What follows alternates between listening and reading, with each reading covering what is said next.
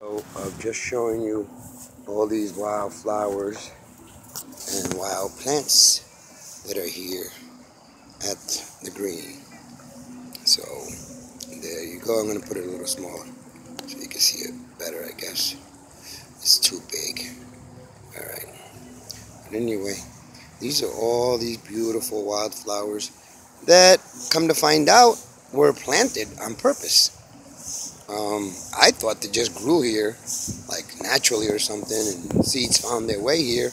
But it appears that the architects of this green decided to plant some perennials along the side of the water.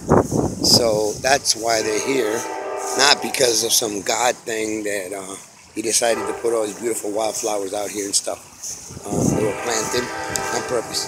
Anyway, just showing you some of the beautiful foliage we have here. And I think I'm running out of time.